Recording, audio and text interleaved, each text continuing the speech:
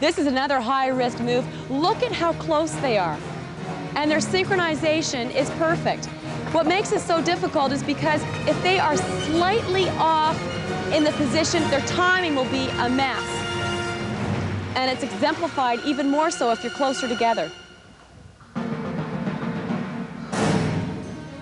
Good boost split.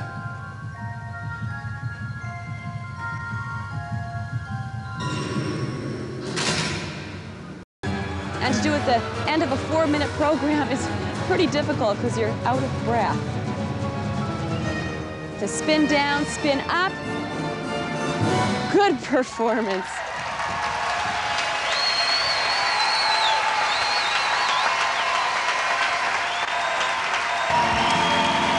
Now Penny and Vicky step up to receive their medal.